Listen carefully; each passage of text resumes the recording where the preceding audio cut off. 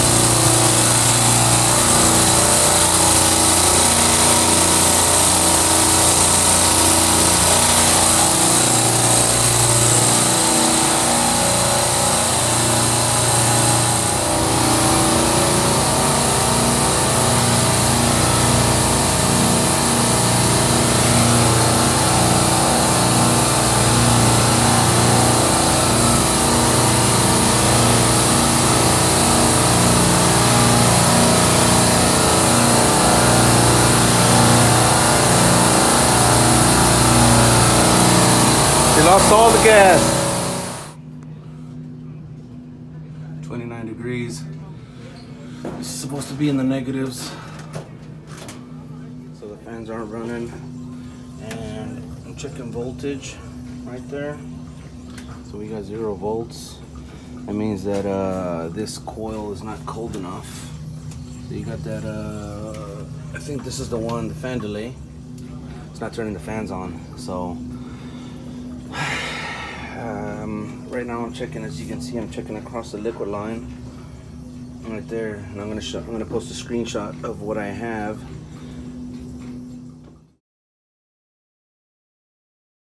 It's about a 2 to 3 degree drop across that dryer, which means we're gonna have to take it out. And this is a dead giveaway right here.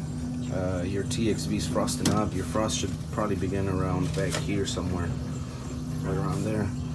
So these guys already pulled the screen, but once we pump it down, I'm going to be able to pull this screen also. Alright guys, there's the screen, nice and clean. So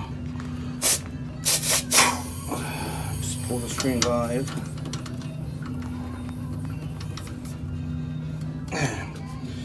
Screen's good. Only thing is that dryer, we're going to have to pull it. Alright guys, that last one was A09. This one right here is A11. This one's struggling also. This one seems to be doing a lot better. Let me take a temperature on it. 11T1. It is running 0 degrees. We'll see if it continues to struggle. Here it was definitely struggling. Now let's go to check 11T3. So 11T3. This is another one that's struggling right here. I'm just running like, I don't know, see how far it drops, but it definitely should be in the negatives already. Okay, this is A11T3. I'm trying to get a temp drop across this dryer. It's way down there. There's no way I can get this clamp in there. So I'm just gonna have to assume that this dryer is bad. Look at the frost pattern on this valve. So we're gonna pump all these circuits down, pull the dryers, pull the screens, make sure that all the screens are good to go, and then we're just gonna cut these dryers out. Or unsweat them so I can piss off the guys on Facebook. That's struggling. 810 T2, and this case is running at 1 degree, 2 degrees. So see if I can actually fit my clamps in there to check this dryer. All right guys, here's another one that I cannot get a clamp on the other side of the dryer. But once again, frost pattern on the TXV just tells me that there's a restriction. Like I said, there's only two things that will cause a restriction: this screen or the dryer, and I guarantee you it's the damn dryer. At this store, we always cut them out when they give us a problem. We do not replace it. We cut it out, straight pipe it, and go from there. So that's what we're gonna do.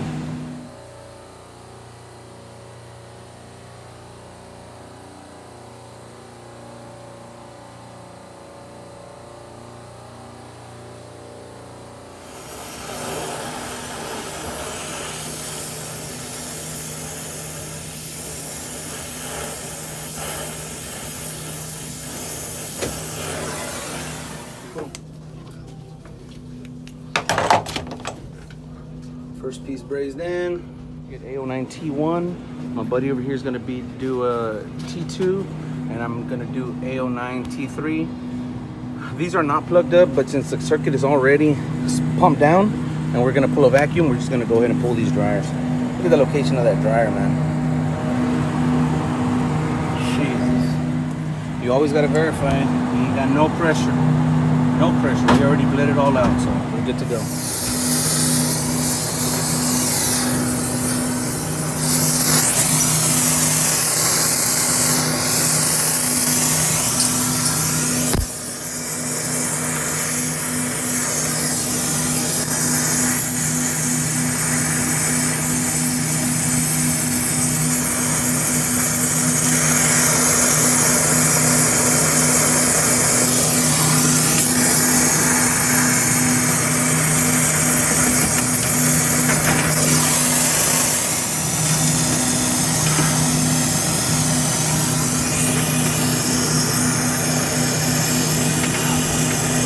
Can't even see what I'm doing, guys. It's so damn tight here. Jesus Christ, guys. This one was a little difficult to get out. I'm gonna see where I'm gonna take it out from.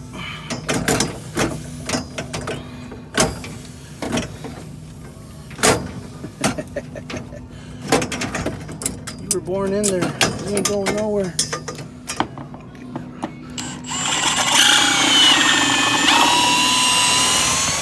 We are good to go. Let's see if I can get a light in here. But there's a 3/8 line right there. I can't really see it. Right there. Took off the dryer, and we're good to go. We're gonna go pull a vacuum, then we'll be able to pressurize it, check for any leaks, and then let it go.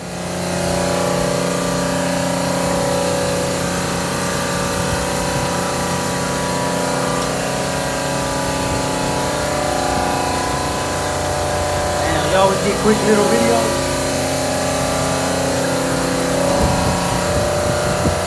Man, these guys have been here all night.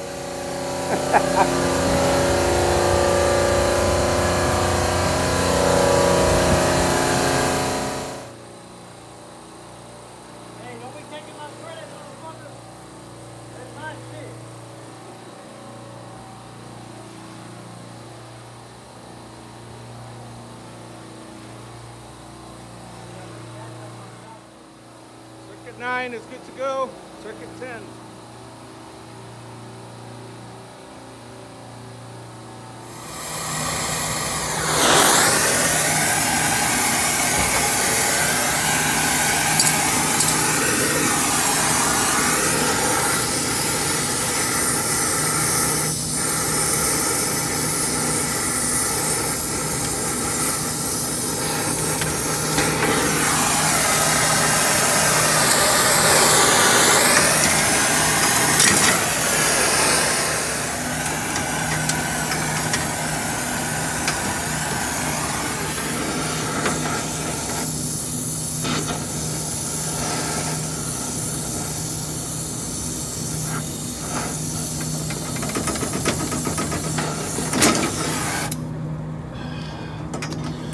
Careful doing this, guys. Look at that. Oh, I just charred my finger really bad.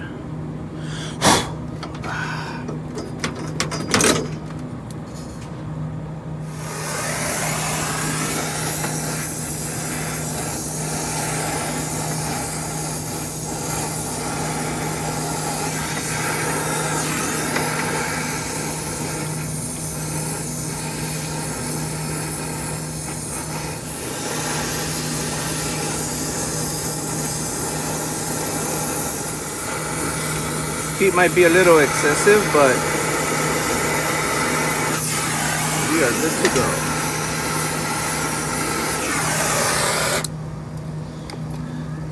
Sometimes it's good to go a little bit hotter. There she goes.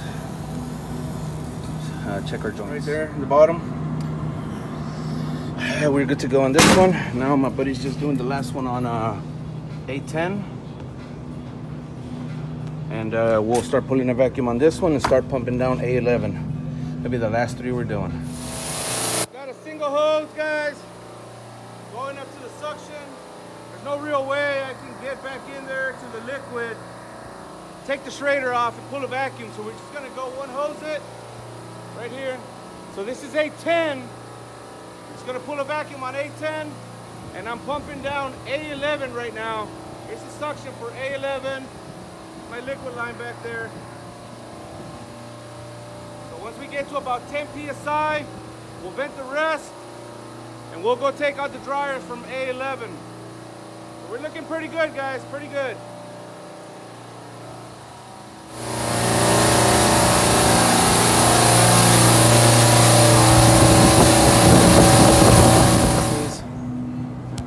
Doing A11. Got the valve wrapped up. Alright, guys, got another one done. Make sure we didn't have any pressure. And then we'll open up our hand valve. There's no pressure behind this hand valve. I just close it to make sure that if there's any residual vapor back here, that it doesn't come out this way. So, yep. Make sure you wet rag your valves. We're good to go on this one. One more to go right here. We're done.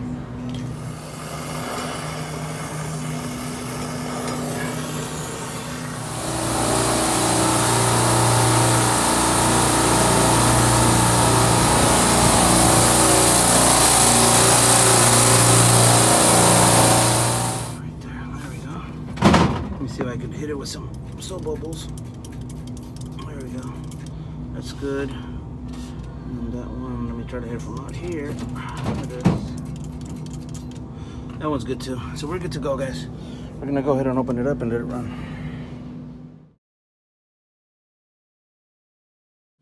Alright guys, this is A09T1. This is a circuit that's struggling. We already pulled the we already pulled the screen. The screen is absolutely clear. We've removed the filter dryer. The hand valve is open. And we are feeding refrigerant, but this valve is not feeding properly, so I have backed this out all the way. This valve is 100% open, and there's something wrong with it. There it is, see? Fans just kicked on, and as soon as that coil warms up, you're gonna see them shut off, and that TXV just can't keep up with the load, so we're gonna have to change it out. There it is, guys. Fans just shut off. Didn't even take 45 seconds from when I shut the video off. Here's a new valve. 448, 449. Go. Buddy's over here taking this one out already.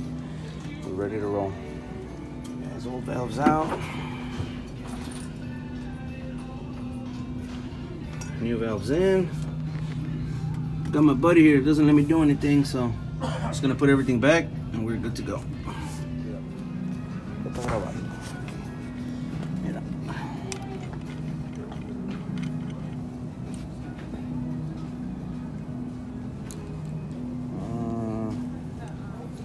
at that one. Nice and gummed up.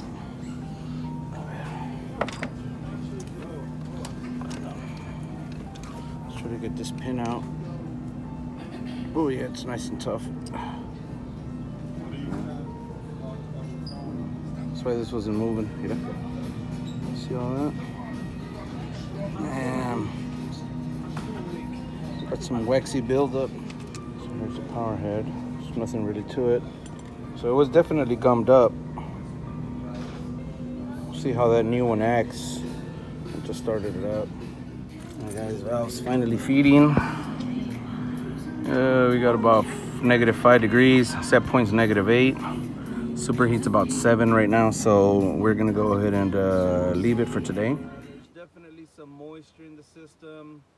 There's already signs of some wax buildup, so we're gonna have to do an acid test. We're probably gonna change the oil, change the dryers, and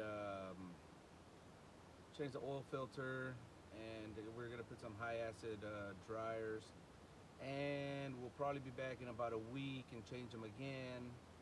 And then after that, depending on how they look, we'll probably be back after maybe a week or two. So for now, all the cases came down to temp. Superheat was good on that new valve. Man, it was just a long day. We came here about 10, 11 in the morning, and it's 9 o'clock. So this store is good to go. Like I said, I'm still gonna probably be back tomorrow and do all that extra work, but for tonight, I'm on call. Got another store to go to, so that'll be it for this video, guys. Thank you all for watching. Like and subscribe if you like the content, and we'll see you on the next call, gents.